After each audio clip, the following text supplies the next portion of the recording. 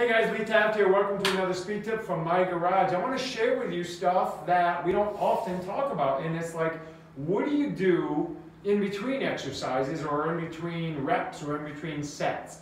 There's, if you're a personal trainer, you work one-on-one with a client.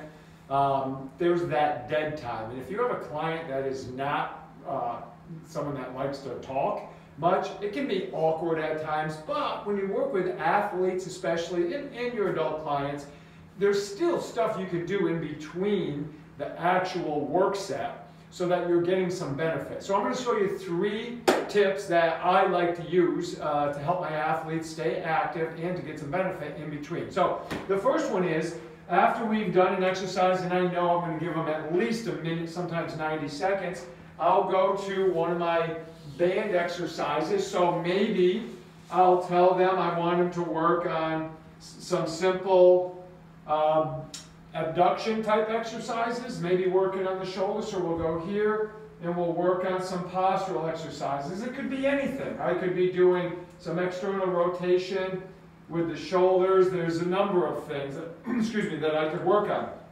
The next one I like to do a lot, especially if my athletes are loading their hips and loading their legs a lot, is I'll just have my box out and I'll ask them to work on a hip exercise. So for many people, including me, who's not extremely mobile and flexible, this is giving me a really, really good stretch. For other people, they're going to have to start to work on getting lower and then work on some range of motion, maybe do 5, 10 reps and then switch sides. By the time they're done, they're ready for their next exercise.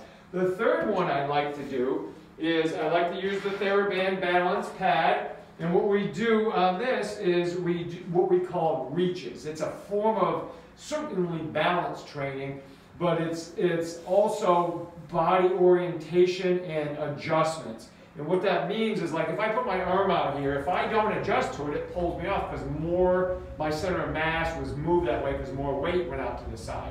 So we'll do exercises where the athlete has to stand and we'll just move limbs around, or reaches with the legs, or possibly both, okay? So I might even reach this way, counterbalance the opposite way.